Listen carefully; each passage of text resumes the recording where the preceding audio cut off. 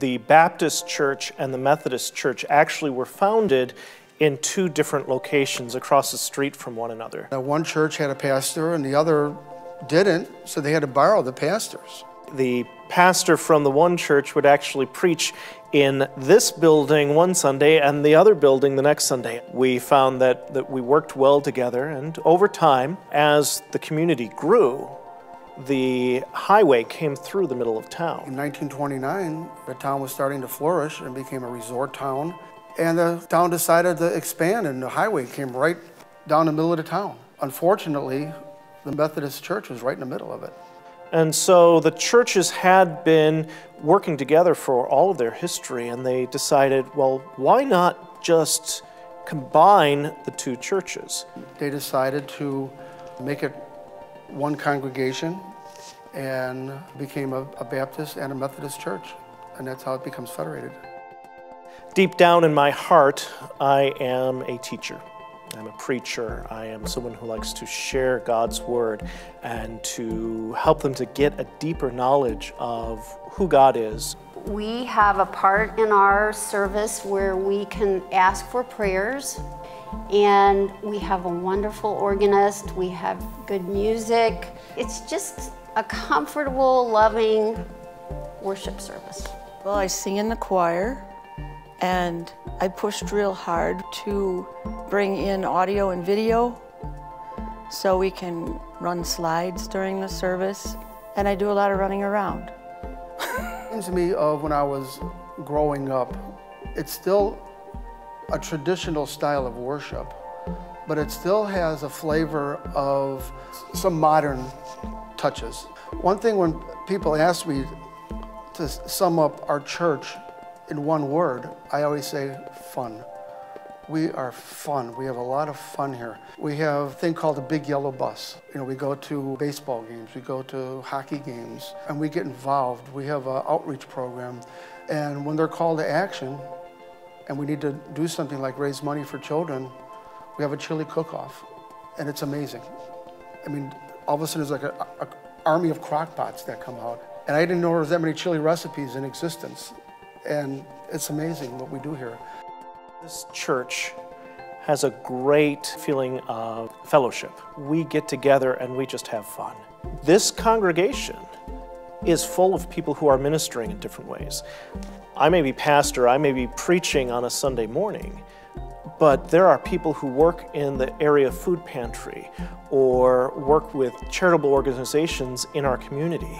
We have an annual Christmas bazaar every year, and we raise money. All the ladies make things on their own, and we have a craft group that gets together and we make crafts. The money that we make goes to missions.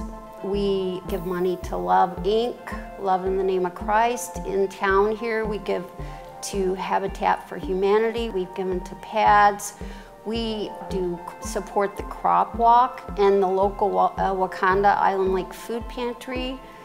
And we also pledge to our own church. We make a pledge, and we always fulfill that pledge. And so the money that we do make, we use in the community and beyond, and in our own church. If there's anybody that needs something, like if you say, I need somebody to help me move a couch today, it's like 10 people will show up at your house. If somebody is grieving, there's always hugs, there's always kind words. People that are in need, like the last family that was in need, they were gonna lose their house. All of a sudden they had enough money to stay another month.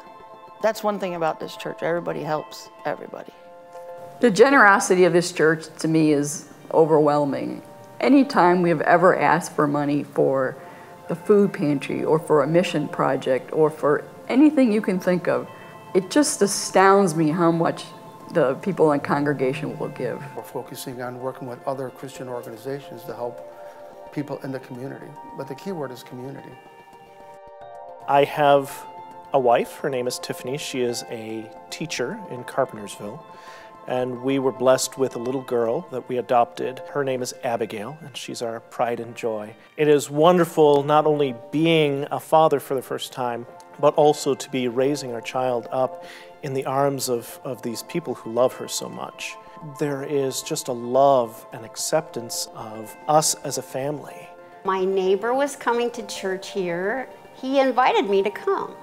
And I have a handicapped son who's 38 now, but at that time he was 3 or 4 years old and seizured a lot.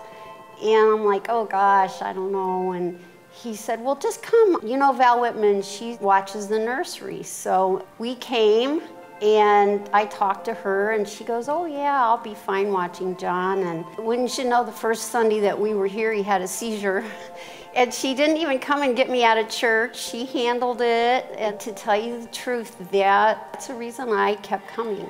I was comfortable leaving John in the nursery, and it just grew from there.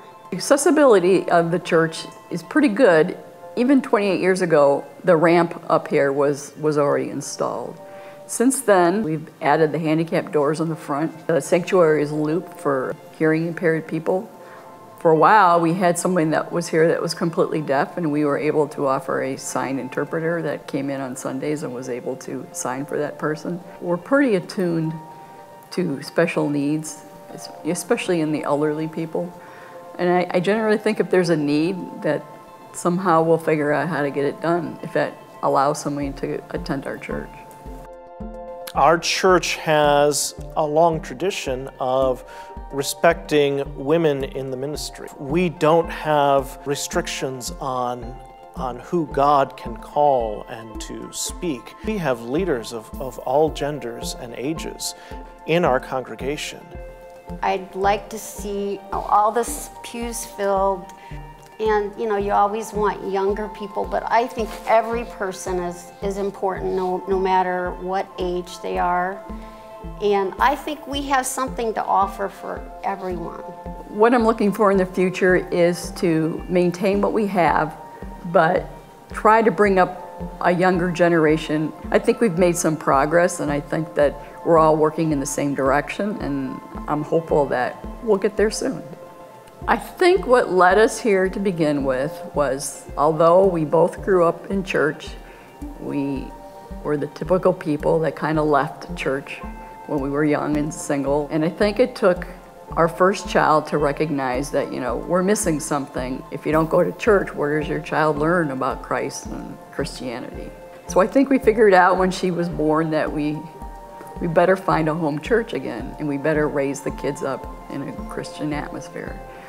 And whether or not they continue or don't continue, I think even if kids go away for a while like we did and come back, there's still that candle that's lit in them, and that there's still the stuff they've learned and the stuff they've been through while at the church is a very important foundation for them.